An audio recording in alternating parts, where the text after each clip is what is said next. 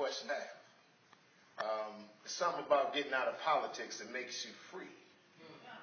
I ain't gonna give you a political answer, so if you don't want it straight with no chaser, don't ask me. I'm here, hopefully, to share with you some of the things that I've gone through, some of the bad choices and decisions that I've made, and how that's affected my life. But I'm also here to share with you what I believe is a strategy for success as well.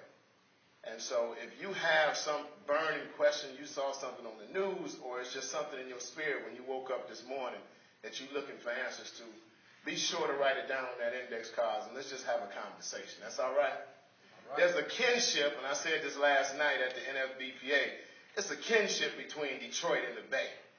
Y'all act just like Detroiters for some reason. I don't know how that is. I walked to Walmart this morning from the hotel, walked to Walmart to pick up something, and bruh stopped me in a pickup truck on the way out of the Walmart. You my man, man, oh man. I mean, it was like a scene straight out of Detroit.